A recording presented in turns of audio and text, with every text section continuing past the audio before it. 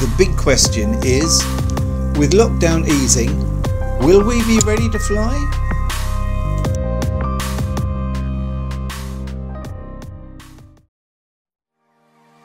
My name is Tim Palmer. I fly a Jodel DR1050 out of this farm strip in East Anglia.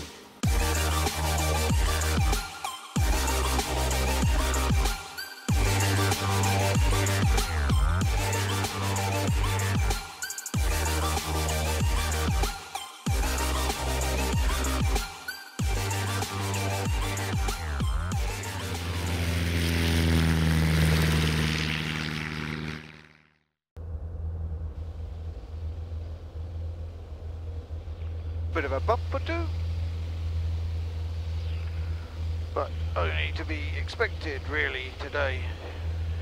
I didn't really think we were going to get much of a chance earlier on. Well, very early on it was really nice, then it turned pretty horrible. John did some work on his brakes. I'd like to say I helped him, but I didn't really, apart from finding the odd bits and pieces of equipment he needed. Okay, enough of that. I just wanted to test out the new intro. What do you think? This video should come out on Friday the 26th of March. That's one day before the clocks go forward and 3 days before we get the OK to fly solo or in a bubble again. The forecast is reasonable at the moment, with sunny intervals and a moderate breeze. Since then, I have attended Simon Keeling's weather webinar, and he's now predicting strong blustery winds from the southeast with the possibility of a lot of turbulence.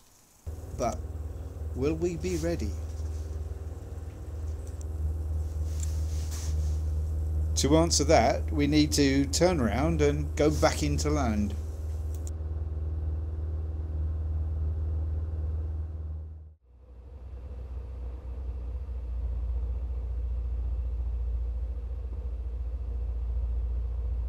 Most of you will have seen the Nayland approach if you've followed the channel for any length of time.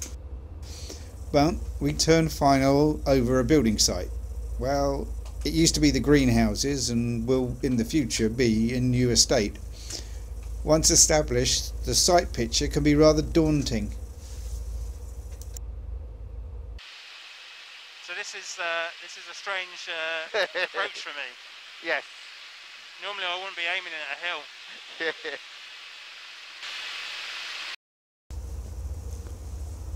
One of the problems has been the height of the trees, which tends to keep you high and makes it difficult for some of the faster machines.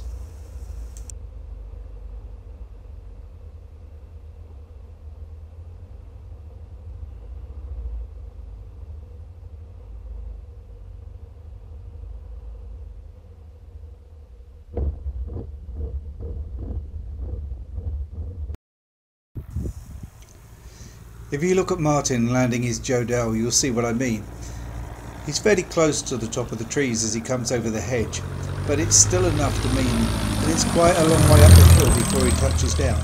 Not a problem on a still day or with a headwind, but very, very different if we're having to land in a very strong tailwind, which we seem to be doing quite often these days. This is John landing in his Van's RV4.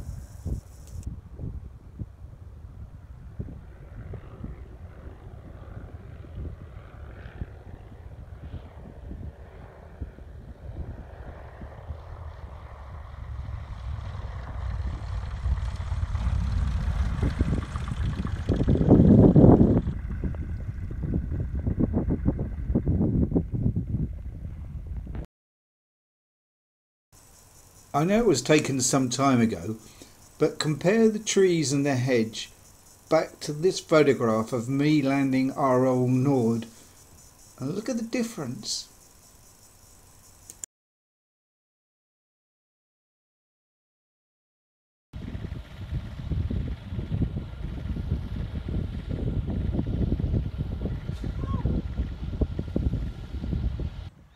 I can't really see because I've got a reflection on the screen of the camera, and I've only got my phone with me, but I've come over in order to help Bill cut down the top of the trees. We've been complaining for some time about the fact that these trees have started growing like mad. So what we're here to do is see whether or not we can take them down a little bit. So this is what it's looking like from the lane. As you can see, they're quite hefty little bits and pieces.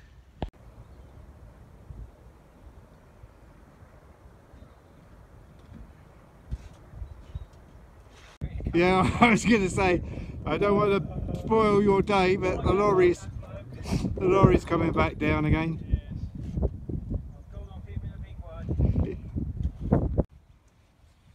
Hopefully I have, because I ain't there anywhere. Oh well, perhaps I'll We had to keep loading up the truck and taking the bits and pieces away from the bottom of the hedge to a different part of the farm.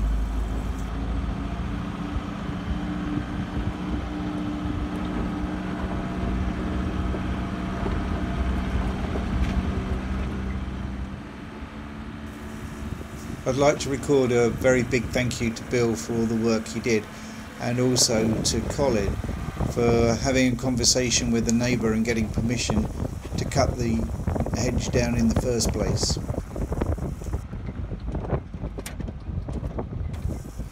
I kept filming in order to give everybody a slightly different view of the airstrip. It really is a beautiful location.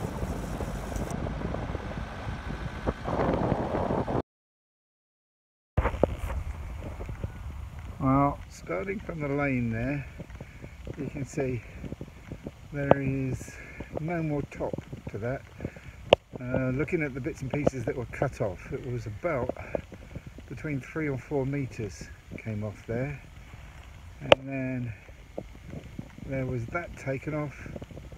So we have from the holly tree, Runway, from the holly tree through all the way back there is now clear, which is absolutely excellent.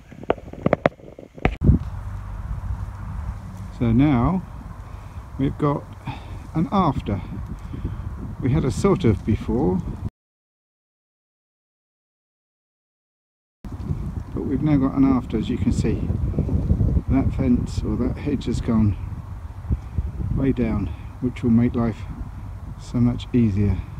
And if I whip round, you'll see in line with the runway. It's going to make that so much easier.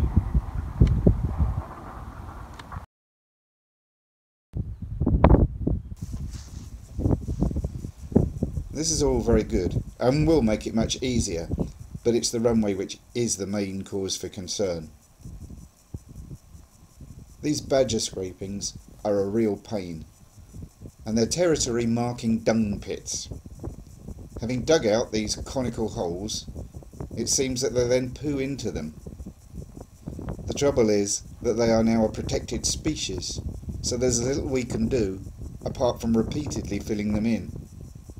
But if anyone out there has got any ideas, any permissible ideas, then please let us know.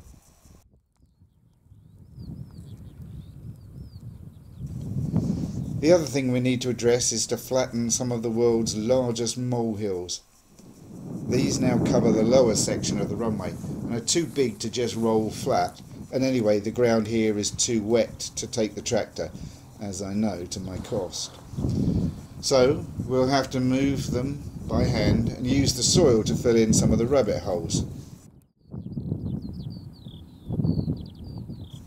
I have to say, I have never known the bottom of the strip to be as boggy as it is now, and that part of the runway is definitely unusable at the moment.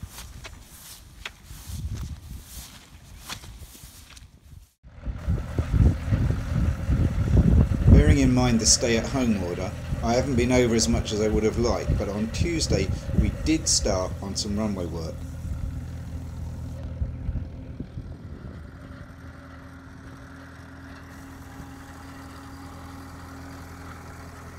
With this repair work done, and if the weather is kind to us in the meantime, as long as we only use the dry part of the strip, some of us might be able to fly.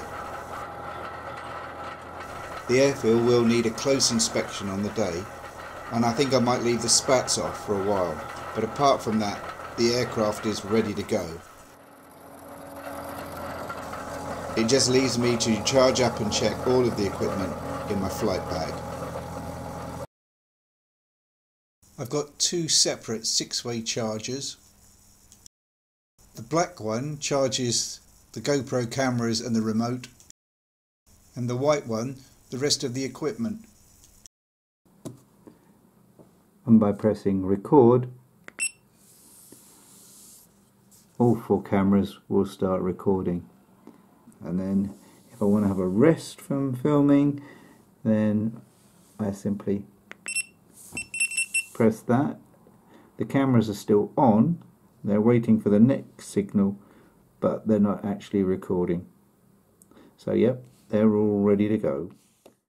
And as I have said to a couple of people, I'll show you what happens with my flight bag. But to make sure I've got everything I need, then everything's got its place.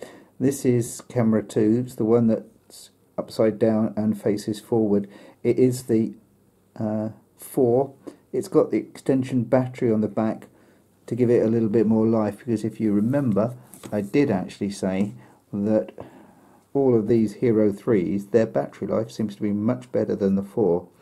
But this is camera 1, it's on the front panel and shoots backwards. And then I've got 3. Now as far as 3 is concerned, I have to charge it off outside of the case, but it goes back inside the case and clips in place, and that's the one that I've got as an underwing camera. And this one here, which sometimes I call 3, don't I, but this is the 4th camera, and that's the one that I've had in the back shooting forwards.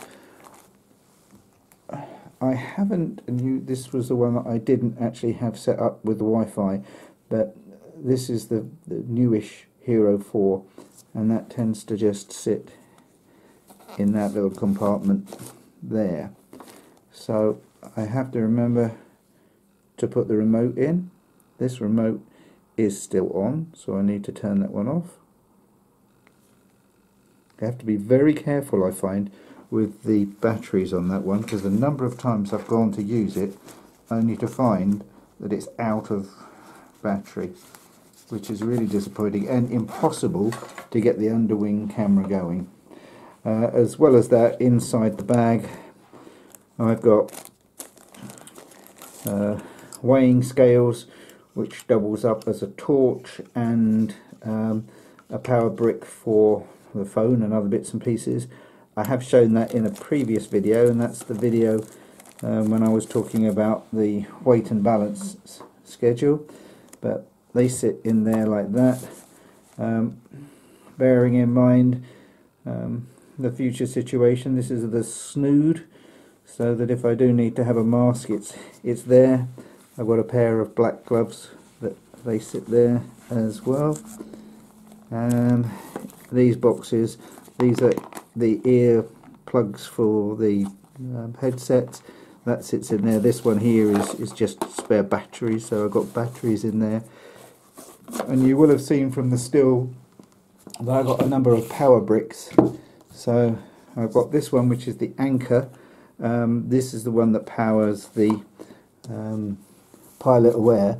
I'm reaching across the top there because the other thing I've now got that sits in that same pouch, this is the little tiny unit which is the amplifier, because I wasn't hearing the warning messages from pilot aware. That one works quite nicely. I do all of my sound recording on this Sony, and it's just a matter of making sure that I've got the AAA batteries ready for that, and that sits in here. As I say, everything's got its place. And the only other thing I've got, which you probably saw in those first photographs, is the fact that I have got here my trusted old iPad, and there we are. That's it. It's ready to go.